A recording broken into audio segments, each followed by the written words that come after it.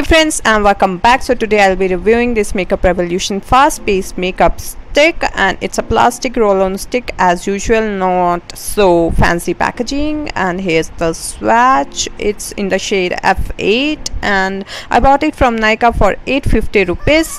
And now I'm going to blend it up, and blending was a dream. Yes, it blended so beautifully onto my back of my hand that I was totally blown up by the quality of this foundation. It's not a matte foundation, it's a dewy foundation. You can see the luminosity of this foundation. I'm loving this foundation because I have dry skin and I have high hopes from this foundation.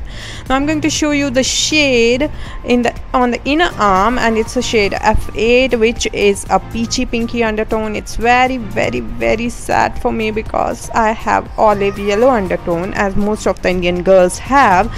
So I was a bit like depressed by the shade because I bought it online, so it was a wrong choice for me. But still, I'm going to work this foundation onto my skin because I'm loving the dewiness of this foundation. And yes, it's meant for dry skin, I guess. Plus oily skin can also use this foundation. Let me tell you guys, I have applied my color corrector and my primer before applying this foundation onto my skin, and now I'm going to blend it up. So I was telling that if oily girls want to use this foundation, they can matte it up with a powder, but dry skin beauties are totally going to love this foundation because it is dewy and luminous, which is the dream of every dry skin beauty, to have a foundation like that, so that you know our dry patches are not visible and it's smooth on our face.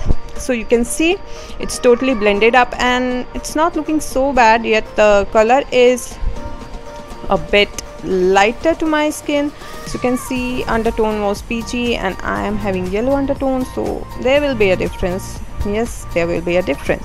So it has a sheer to medium coverage, but we can build it up, we can apply more, and you can build it to a full coverage. And there's no feeling of tackiness also. And now I'm going to do a transfer test. You can see, so there was almost 4 to 5% of transfer of phone, so it's okay, I'm loving it. And yes, oily skin people can use it by applying powder over it. I haven't applied powder on my face at all because I have dry skin, and this is the final result with my all the makeup on, and I'm loving this foundation. I think I have to bronze my face a bit. Yes, so yes, this was the final review and I loved it.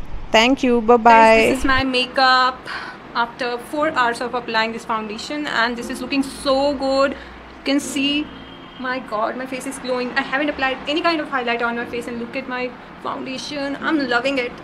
Dry skin beauties, do try it. You can see it is so beautifully, just you know, it has just my skin has just soaked it up so beautifully. There is no feeling of tackiness. I haven't applied any kind of powder, so still my foundation is looking awesome. I've also filmed a tutorial and still it's looking so beautiful. I am loving it. I'm giving 10 out of 10 to this foundation.